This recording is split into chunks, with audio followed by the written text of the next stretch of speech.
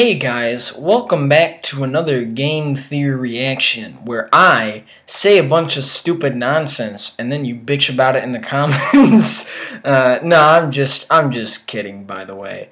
But yeah, I'm just kidding. But anyways, welcome to another game theory reaction. Today's video I'm gonna be reacting to game theory FNAF Golden Freddy, Not What We Thought by the game theorists. Now, I don't know what to think of this episode. I mean, I heard that the new books came out, and there's, like, also something happening with the books where, like, there's a secret code or something.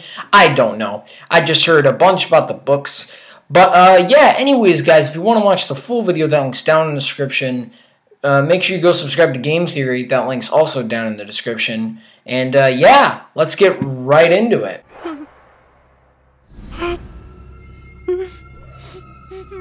There's room for one more. Yay!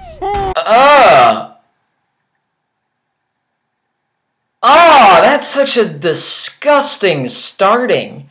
What the hell is that implying? Oh no, my friends, of course not. Now, there are 2 more final installments announced, just like every game after FNAF.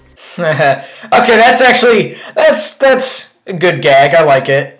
It's funny. Today's episode is going to be dedicated to a general overview of the stories, spotlighting some of the most important details for theory crafting, and explaining what I think this new batch of stories is trying to tell us about the series' mystery. Oh, okay. That's kind of cool. I like that he's doing that, because, I mean, yeah, honestly, I think these videos are very cool, and I kind of like how he's just going through them. It's pretty cool. And then she dies, trapped in a ventilation shaft after being tortured by the embodiment of the child that she never had. Children's entertainment! Wait, what?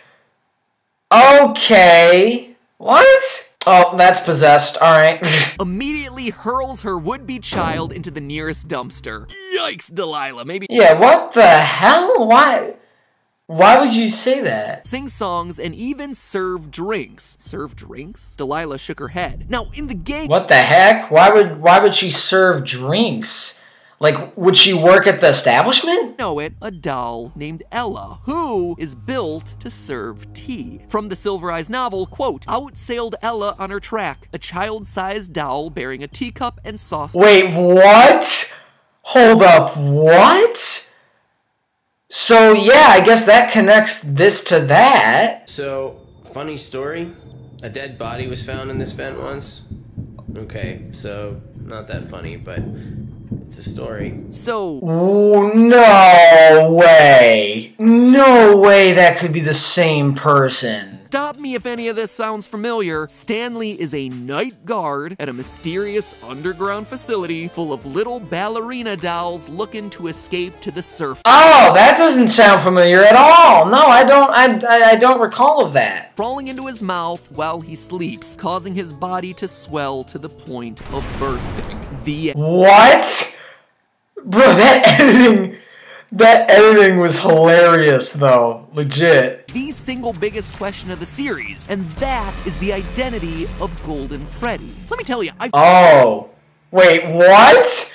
So, it's not Cassidy? Hold up. Oh, that's a cool edit. With the text on the tile and, like, that's actually a really cool edit. I like it. This one had curly black hair. The body in the suit wasn't Kelsey. Wait, what?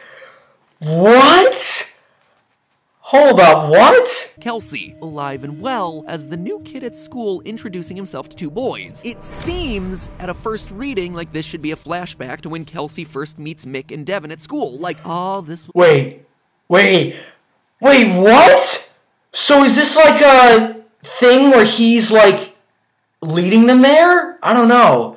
Like, is he, like, making them— So, like, is the jealousy like an aura or something like that? I don't know. Maybe. That's my theory. Feels like he's actively targeting loner kids to make friends with.